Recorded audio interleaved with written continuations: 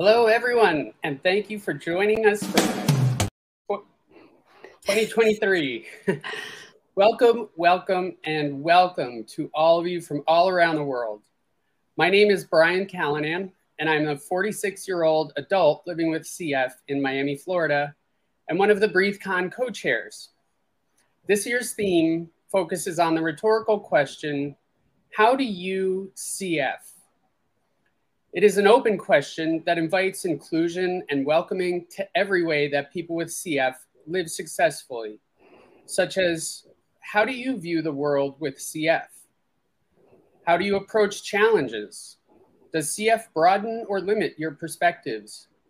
Do you focus on strengths or on weaknesses? How do you stand up in the face of adversity? Do you view CF as a limitation or as a driving force? This year's swag contest winner, Kelly Tallarico, illustrates this so beautifully in how CF is baked into who she is and to each of us, and has all different beauties, textures, and elements of challenge in the cookies that reflect some clear lungs, some congested lungs, and a theme of color celebrating the foundation that has done such groundbreaking work in literally changing the landscape of this disease for so many, and in the near future for those that still await revolutionary treatments. I hope you will take the opportunity here today to relate to the experience of others who share your struggles and your successes. Before I introduce tonight's keynote speaker, I want to go over a few items related to technology and how we can all interact. You'll notice both the event-wide chat and the stage chat. The stage chat is where you can interact with other participants watching the keynote, and the event-wide chat is available for all who are in attendance tonight. This keynote is being recorded and will be available for all registrants after the event. In the commitment to create a safe space where everyone feels welcomed and supported, we encourage you to add your pronouns to your last name. You can do this by clicking the drop-down menu arrow on the top right of your screen and selecting Edit Profile. Adding pronouns allows us to easily address community members with their preferred pronouns and ensure all feel welcomed and supported. Please remember to adhere to the community guidelines each participant agreed to while registering for BreatheCon, and be kind, open-minded, and respectful of everyone's opinions and life experiences. Keep all breakout and chat discussions confidential. Use your real identity. Do not use malicious or offensive speech. And finally, do not ask for or give medical advice. If you have any technology problems during the session, please visit the help desk. Now, I have the honor to introduce keynote speaker Lisa Bentley. Lisa is a true hero who I am proud to know with admiration and call a friend. As an 11-time Ironman champion, her story of transformation realizes the power of her CF as a motivational speaker and author. I'm so happy to present to you the opening keynote speaker for the 2023 BreatheCon event in sharing how Lisa does CF. Please.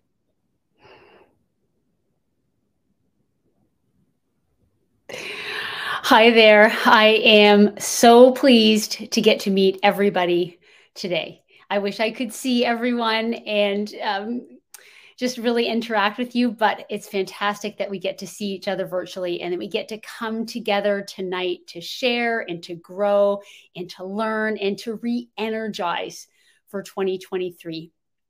In sport, we say that great players make good players great. Great players make good players great. Well, clearly you're already great human beings. You're here. But my goal is to fire up the greatness in each of you so that you can continue to get out of your comfort zone, exceed expectations, live without limits, and then inspire others to do the same. I want you to take a moment and I want you to think about one of the greatest times in your life. Put yourself in that memory. For me, it was 2006. I was at the top of my sport. I was winning races. I had finally cracked the podium at the Ironman World Championships. I had great sponsorship relationships. I was beginning to build my post-racing career, doing speaking and television commentary and coaching. I was newly married. I had great friendships. My mom and dad were healthy and thriving. I was on top of the world. Now I want you to take a moment and I want you to think about one of the most difficult times in your life. Put yourself in that memory. For me, it was just 3 years later, 2009. My lung health was deteriorating. I'd been on and off antibiotics for much of the summer. Somehow I squeaked out a win at Ironman Philippines only to find myself coughing up blood just 2 days later. That then led to a gradual decline in my lung capacity to just 55%, which is essentially one lung, forcing me to retire from a career that I absolutely loved.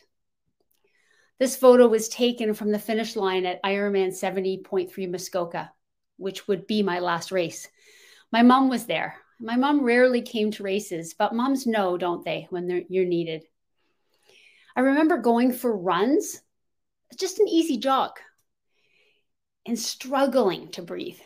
Something that had been so easy for me was now so difficult. And I thought, is that what it's like to be a scholar and then not be able to read or write or communicate? I was losing who I was.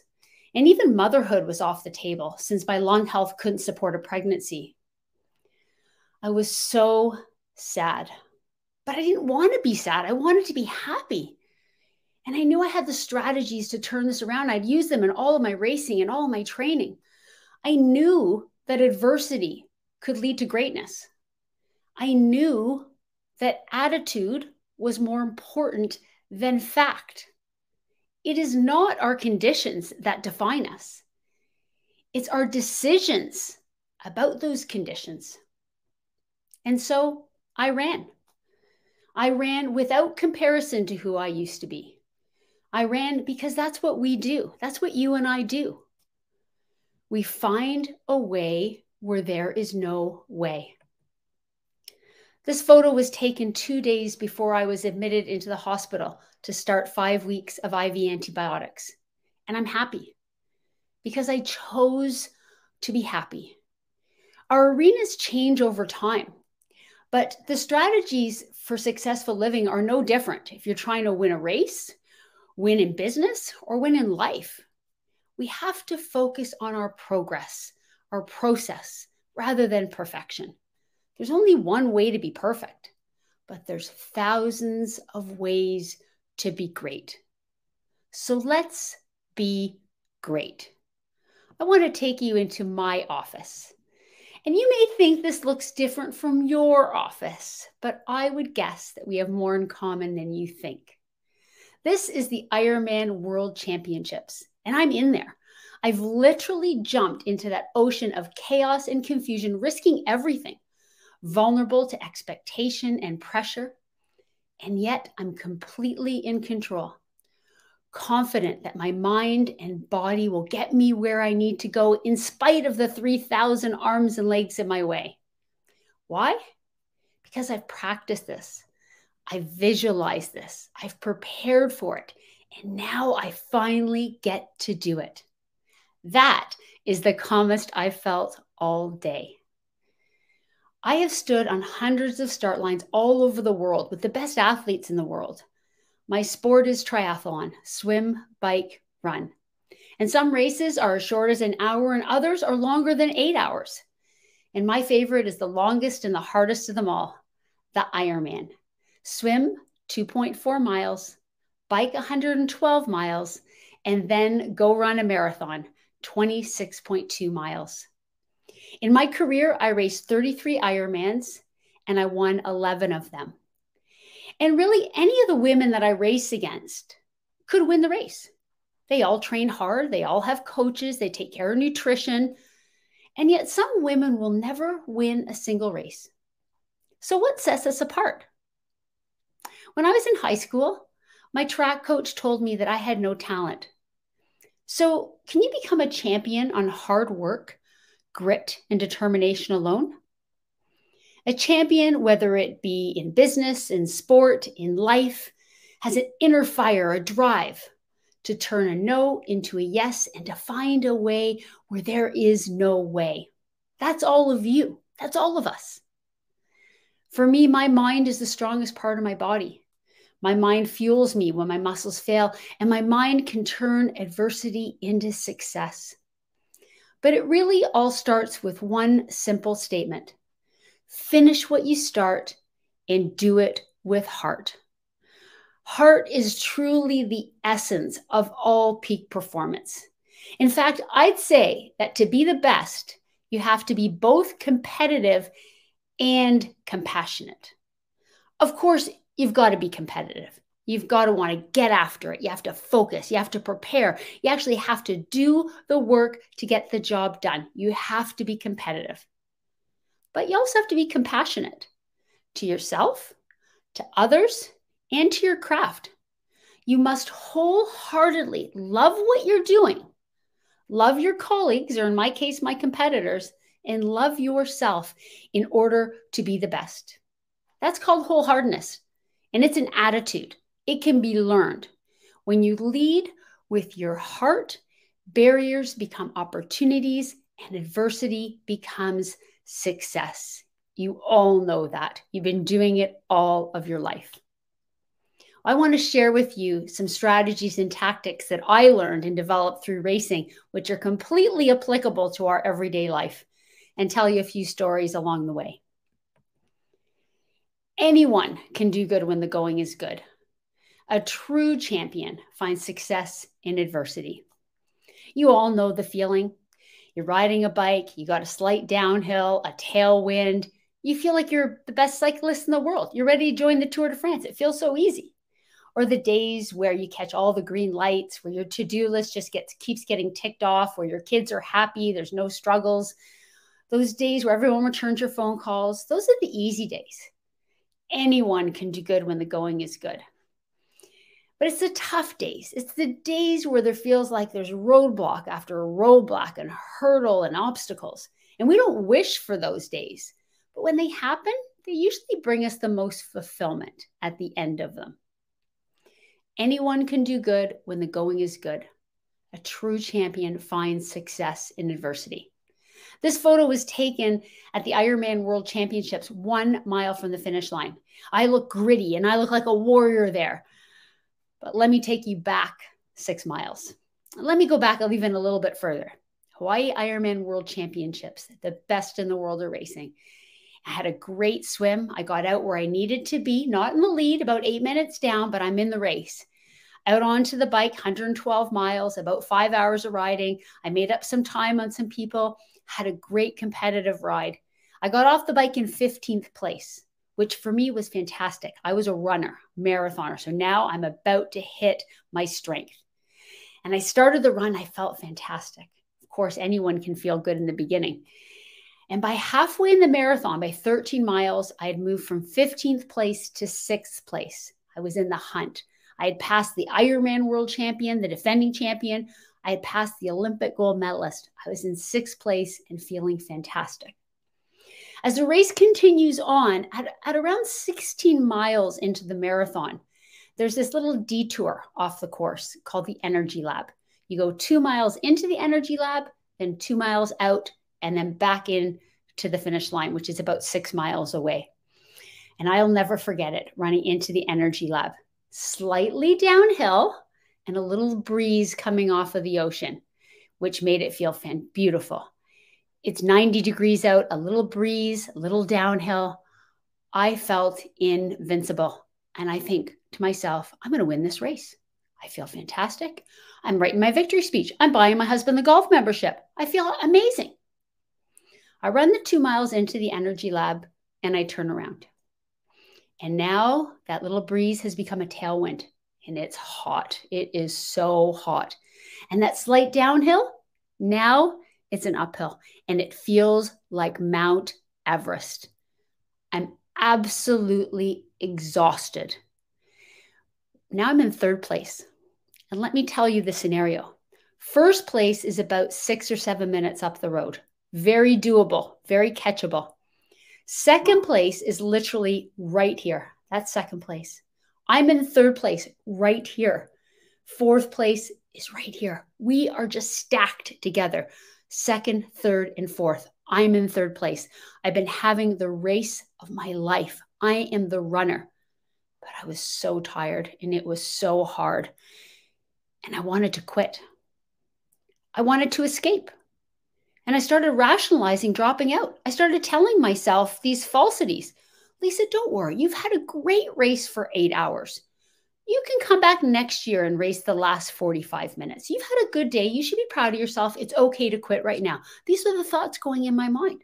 I was weak. I was tired. I was out of energy. And as we came out of the energy lab, I'm still in third place. Second is here. Fourth is here. There was a portaloo and I stopped and I pulled off the course and I went into the portaloo. And honestly, if someone had delivered me the New York Times, I would never have left. I was so happy to be off the course. I was out of the risk. I was so scared. I was out of energy. I wanted to remove myself from the risk. I wanted to quit. And who wouldn't? I mean, really, who wants to run the last 6 miles in 90 degrees of heat after racing for 8 hours? Nobody. Who wants to get up at 4:30 in the morning? Nobody. Who wants to go for a run, a swim, a bike? Nobody. But it's the stuff you don't want to do that you have to do. It's getting out of your comfort zone that is the key. All the good stuff happens on the other side of the comfort zone. If there's something you don't want to do, chances are you should be doing it. When I got out of that portaloo, I knew what I needed to do. I needed calories. I needed Coca-Cola. I needed sugar. I needed to get my brain screwed back on again. And I said to myself, Lisa, 45 minutes of hard work versus 45 days of regret, because that's what it would have been. And so I got some Coca-Cola and I got back to running. Thankfully, the Olympic gold medalist and the world champion didn't pass me. I was in fourth place. Second and third kept on going. I was now in fourth place and I was running as hard as I could to get back into the game. This photo is from 1 mile to the finish line. I'm back in third place and still believing that I could possibly win the race or get in second. I finished third place that day at the Ironman World Championships, which was my best finish. But it would have been so easy to quit. Anyone can do good when the going is good. A true champion finds success in adversity. We might have to dig for it. We might have to get out of our comfort zone. We won't want to do it, but it's what you don't want to do that you have to do, and that will make you a champion. Attitude is more important than fact. Whatever fact is facing you is not nearly as important as your attitude. I mean, the fact is, everyone here tonight has cystic fibrosis. That's a fact. But what's your attitude? I hope your attitude is that you're going to be the best person on this planet with cystic fibrosis, that you're going to be the best teacher with cystic fibrosis, the best parent with cystic fibrosis, the best student, business person, CEO, whatever it happens to be, you'll be the best at that with CF. Attitude is more important than fact. It is not our conditions that define us. It's our decisions about those conditions. A funny story about my puppy, Fenway, when she was a puppy. She was so naughty. If I wanted to go right, she wanted to go left. We'd take off our shoes. She'd run around the house with our shoes. I was trying to train this puppy to be a great dog, and it was so frustrating for me. And it was taking the joy out of her. And I remember that all changed with one simple change in attitude. I said to myself, Lisa, Fenway's not a bad dog. She just makes bad decisions. And from then on, I just laughed and loved her to pieces. Attitude is more important than fact. I was racing Ironman Australia, and I was going there as the 4-time defending champion, and there was so much pressure. It was 2006. Everyone just expected that I was going to win the race. There was so much pressure. And I just could not look at pressure as a bad thing. The reality was there was pressure because I had been successful, because I had won races. And so to wish for no pressure was really to wish for no success, which didn't make sense. I worked so hard for it. And so I reframed pressure. Pressure was really just good wishes, people wishing me well. And so on race day, I took all those good wishes and I got myself ready to race. And I hadn't even started the race yet. I'm just running towards the ocean to jump in for the race. And I bumped up against a fence. I ripped my race suit and then I stepped on a nail. I stopped in my tracks. I pulled out this nail. I looked at my race suit, thought that'll be fine. Looked at this nail and said, I'm not giving control up to this. I've trained too hard. There is nothing I would rather do than race right now. And I continued on and jumped in the ocean. There's 3,000 competitors. One cannon blast starts this race. I've done it hundreds of times before. The cannon went off. Everyone starts swimming. And I'm lined up there with my competitors, the people that I have to mark. I want to stay with them as long as possible. The gun goes off. We all start swimming. There's arms and legs everywhere. And within the first 5 minutes, I get elbowed in the face. I get a black eye, which I didn't know till I got to the finish line. But my goggles come off.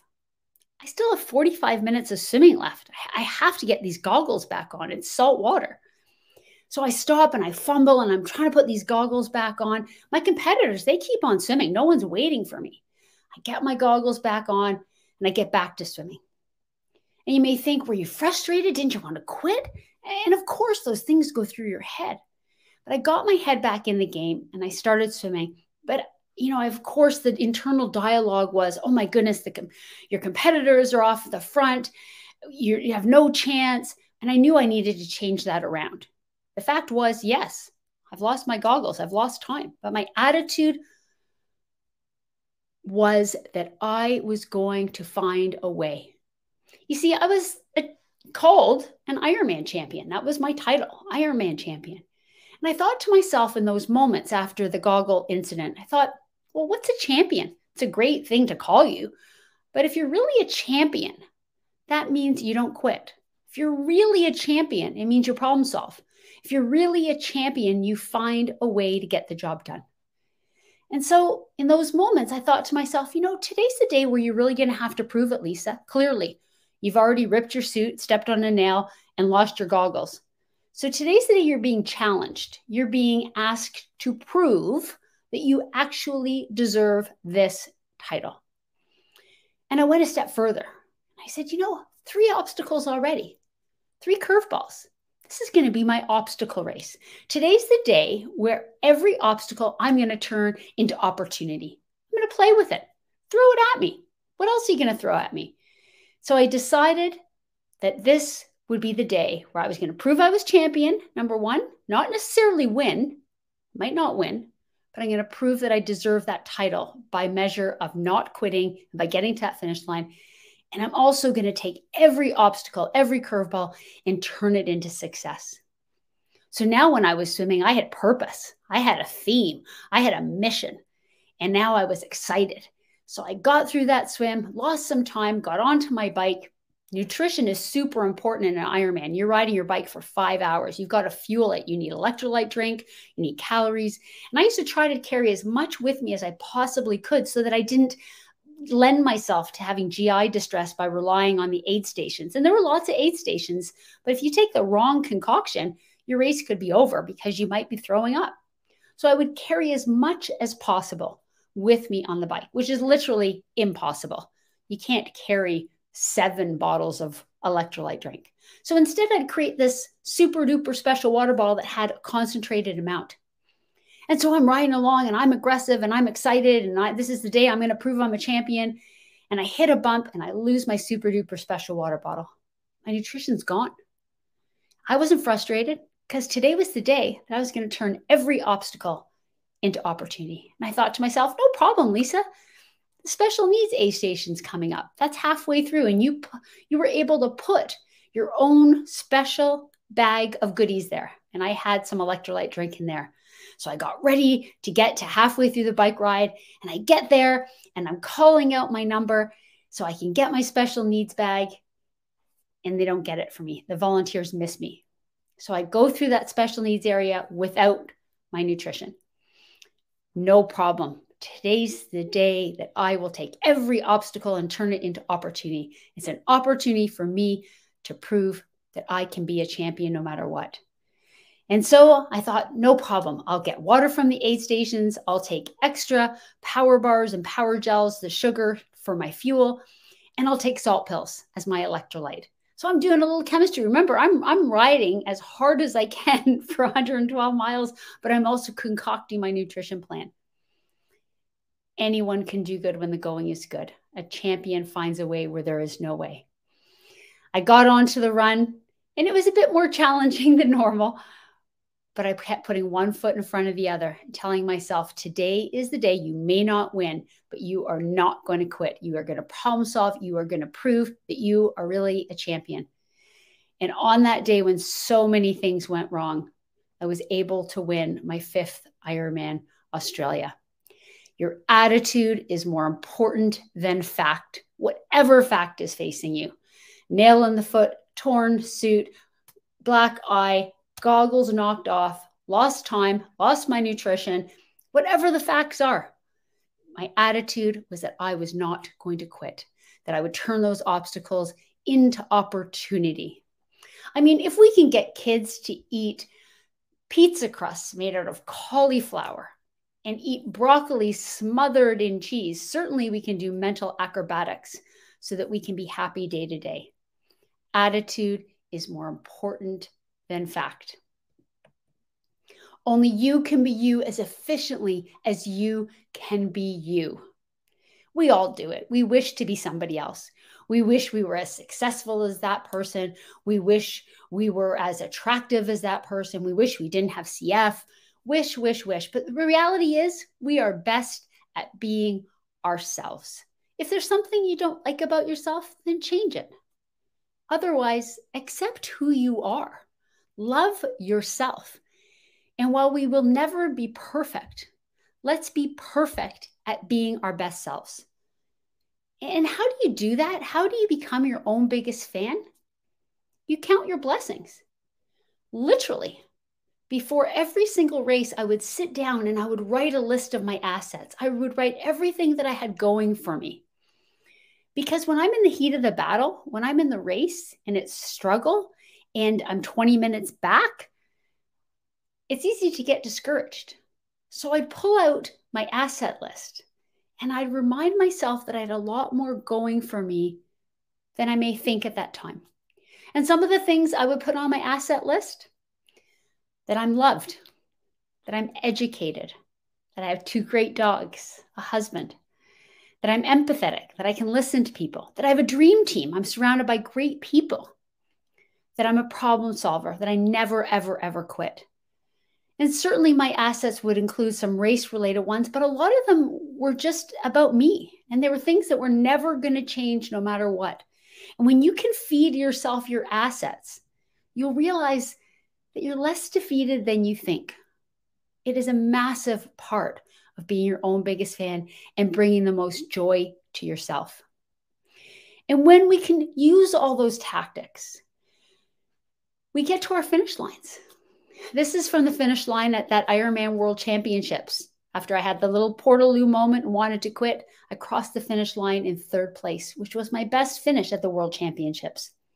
But what was even better about that 3rd place finish was that my teammate, Desiree, came in 2nd. Now, of course, I wanted to beat her. I'm a competitor. But we were on the same team. And 5 weeks prior to race day, we had a team training camp in Hawaii. And she was a rookie. And I shared all of my knowledge, all of my pacing, nutrition, everything I learned from racing at the Hawaii Ironman for the 10 years prior. And then she went and took all that knowledge and beat all of us. We have to be the best people we can be, but we also have to inspire others. We have to share our greatness with others and help them be great people too. Teamwork is key. Encourage others, inspire others, lead with your heart. And this is a very different picture, one that many of you are likely familiar with. I have cystic fibrosis, just like you. And this photo was taken from 2010, when my lung function dropped to 55%. And I started 5 weeks of IV antibiotics. And you might look at this photo and feel a bit sad, a bit thinking about yourself, thinking how terrible this disease is.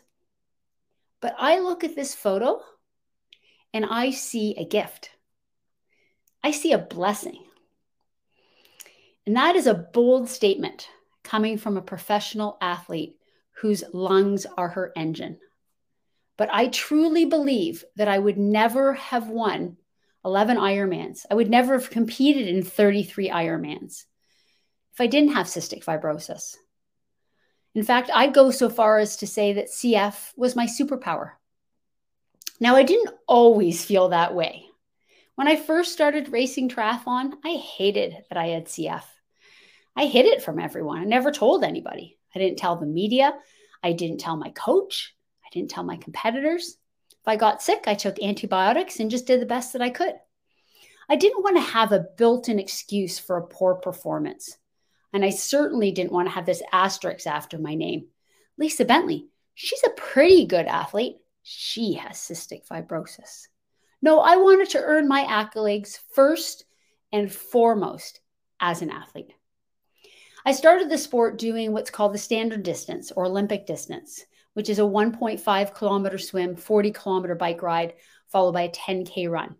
And I loved it. And I was on the national team. I went to the Pan American Games. But I really loved the idea of Ironman, training and racing all day long. And so in 1997, I did my first Ironman. And I wanted to win one so badly. It took me 3 years, but finally in the year 2000, I won Ironman New Zealand. And there was no chest infection. There was no mention of cystic fibrosis. And there were no asterisks. I was an Ironman champion through and through. But I'm a competitor. So of course I wanted to do it again. So I kept training and racing. And I went back to Ironman New Zealand in 2001 and I won it again. And I'll never forget crossing that finish line. I should have been so happy. But instead it felt kind of empty. And I couldn't figure out why. It's hard work to win an Ironman, but it felt hollow. And I couldn't figure out why. And I didn't talk to my coach or look at my watch. Instead, I looked inside my heart.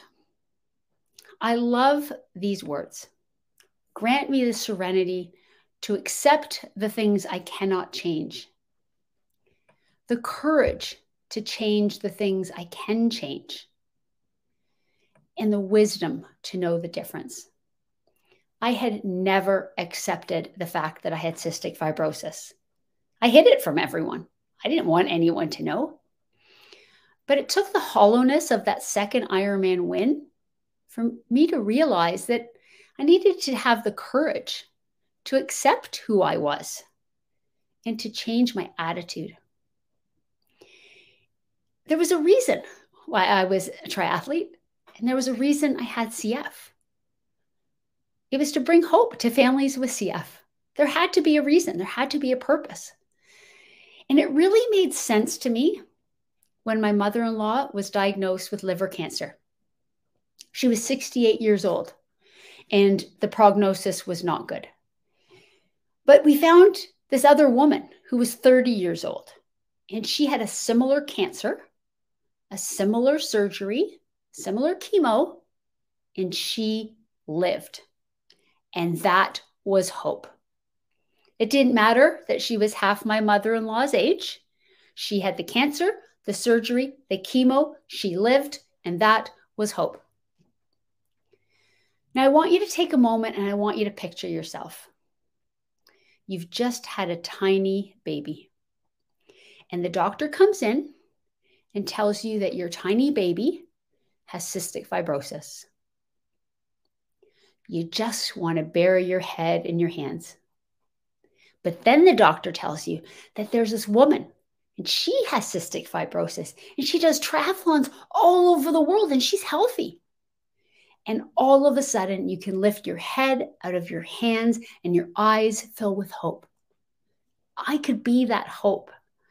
And it took the hollowness of that second Ironman win for me to realize it. And so now every time I swam and biked and ran, of course I wanted to win a race. I was a competitor. But more than that, I just wanted to keep moving forward, because every single time I raced, I could potentially bring hope to families with CF. And that fueled me. And this really came to fruition when I met this incredible woman named Tracy Richardson. Tracy lived in New Zealand, and she had 2 kids, Cameron and McKenna, with very severe CF. I was racing at Ironman New Zealand, and we connected and we met. Tracy felt helpless as a mother of 2 kids with very severe CF. There was nothing she could do to make them well. But after we met, she saw the power of exercise.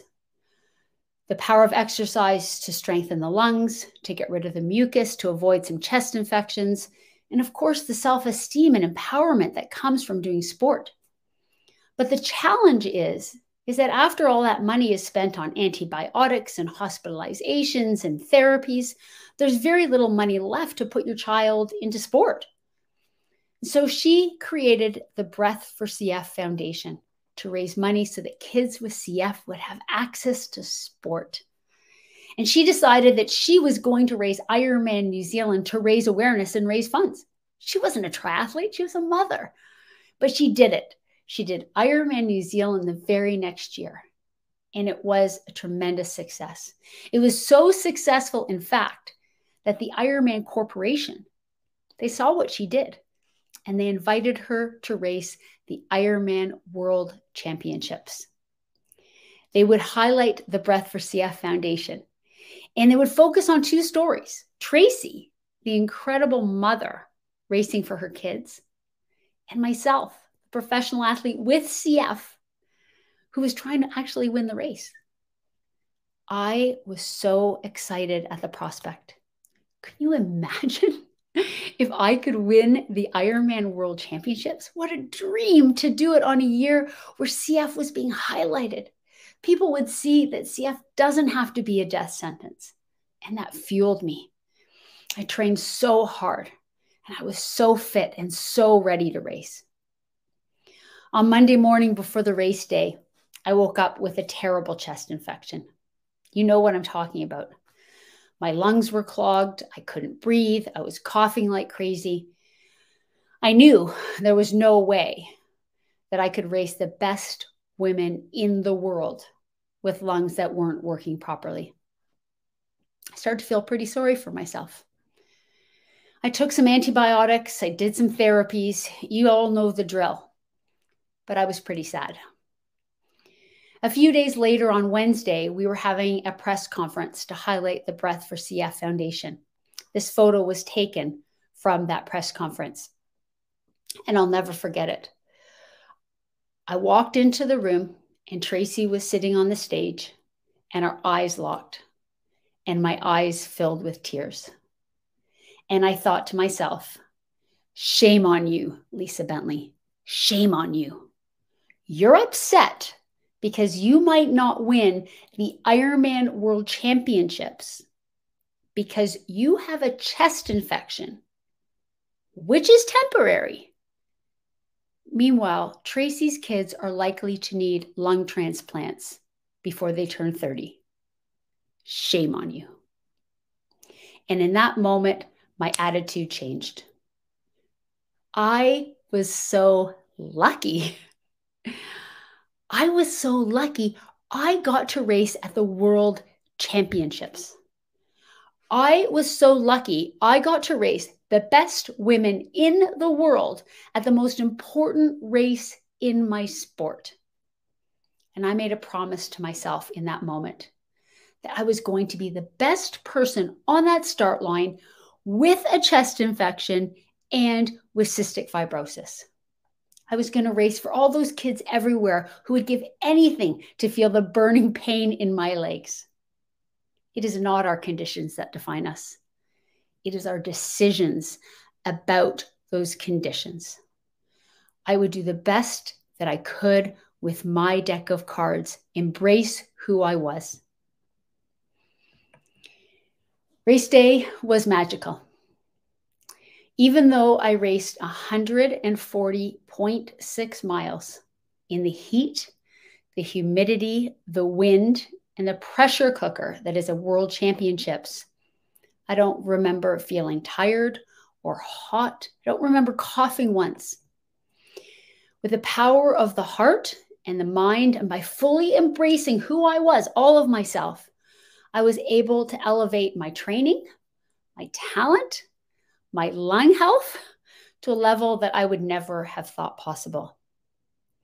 And on that day, I was able to finish 4th place at the Ironman World Championships on a day where, it would have been very easy to stay in bed. That is the power of the mind and the heart and your attitude. Attitude is more important than fact. But more importantly, Tracy finished the race as well. And she was able to raise over $800,000 for the Breath for CF Foundation. That is hope. And this photo is 1 year later. Same race, Ironman World Championships.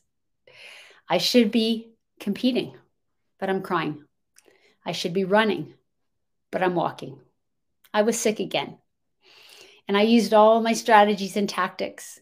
I had the best attitude I could possibly have, but I wasn't able to get it done. Wasn't able to uncover the same magic, and that's okay. There's no regrets. There's no failure. We must try. We must do the best that we can with our deck of cards. We must get in the arena. There is no failure if we try. I love the quote from Theodore Roosevelt. It is not the critic who counts. It is not the man who points out how the strong man stumbles or the doer of deeds could have done them better.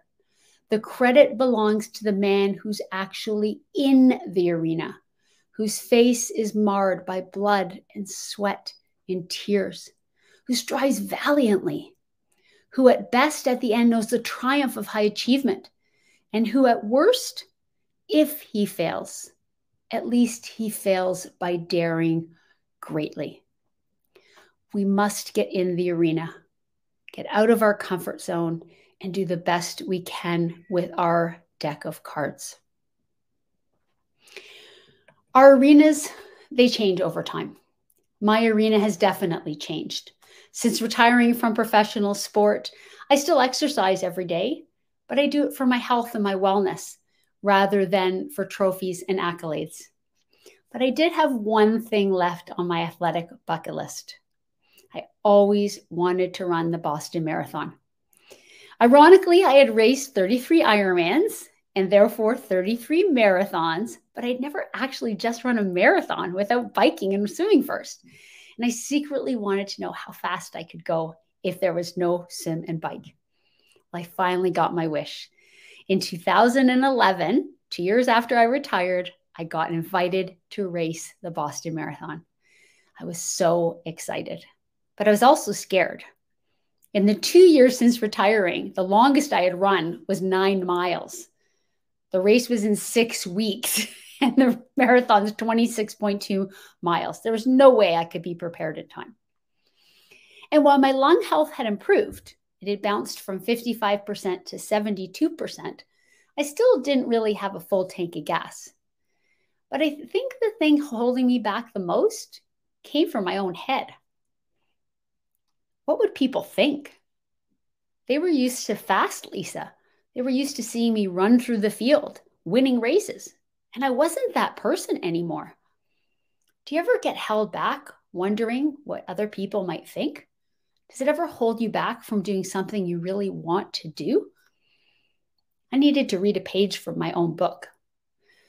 I knew that I needed to love who I was now, to fully embrace who I was now, to not be afraid of my resume or expectation, but to use it, use my experience to my advantage.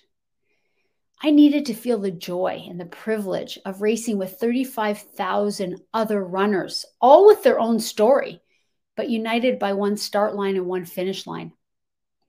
My victory would come from getting in the arena and doing the best that I could right now. And so I ran. And my experience and my competitive juices fired me up, and I ran way faster than I thought I could or that I should. But boy, that last 6 miles was so painful, cramping and shuffling. It was so, so difficult. I got to the finish line though. My husband took this photo as I was stumbling and shuffling my way to him. He was laughing because he had never seen me in so much discomfort after racing. He had seen all those Ironmans, but I was laughing right along with him because I was fulfilled. I didn't win the race. I didn't even win my age group, but I totally won because I got into the arena and I did my best. That's all that we can ever do. There's only one way to be perfect, but there's thousands of ways to be great. So let's be great. We all have a story. I look forward to hearing some of your stories. And here's mine in highlights. When I was in grade school, my family doctor told me to be less smart in school to avoid intimidating the boys. Apparently, smart girls are less attractive. My high school track coach told me that I had no talent. My sports doctor said that I would never be a runner with my flat feet. Oh yes, and like you, I have cystic fibrosis. So statistically speaking, I shouldn't even be alive right now. But I ignored everyone. I took my brains, my lack of talent, my flat feet, and my cystic fibrosis to the University of Waterloo. I ran track and cross country. I graduated from math and computer science. I became a teacher. I became a professional athlete. I won 11 Ironmans. I got married. I wrote a book. And now I'm speaking to you. Was I afraid? Absolutely. I was afraid at 7 p.m. before I started to speak to you. But I was also brave. And courage trumps fear every single time. Find your courage. And courage doesn't always roar. Sometimes courage is a little tiny voice that says, let's try again tomorrow. So let's all go to our own personal start lines, wherever they are, to be humble yet confident leaders, to accept who we are, and yet be wise and courageous enough to pivot and adapt and rise to every opportunity, and then inspire others to do the same. Adversity can lead to greatness. Be your own biggest fan. Fire up your courage in your heart and reignite the compassion in your heart for yourself and for others. When you lead with your heart, everything becomes possible. Be driven by what's inside and finish what you start and do all things with heart. Thank you. Thank you so much, Lisa, for sharing your story. I wish I could just give you a hug right in this moment. Lisa, you brought so much brightness, inspiration, and perspective to how CF is such an integral part of who we are. You reminded me of a piece of advice from my father, that with every difficulty, you have the choice of becoming bitter or better. Having an attitude of gratitude, and I just love your choice of being your best to those who are aspiring to reach their own acclamations with no limits. To live with CF, a tenacity that can climb the highest mountains and leave your adversities in the rearview mirror. Thank you all for your attention and for your engagement. And before we go, please take some time filling out the satisfaction questionnaire under the poll tab on the right-hand side of your screen. We'd love to know how you felt about today's conversation. We hope you join us for the affinity groups beginning in 5 minutes in the sessions tab to chat and socialize with others who share common interests, experiences, or identities. Thank you all again for participating in BreatheCon 2023, and we look forward to the next couple days of fun, information, and sharing.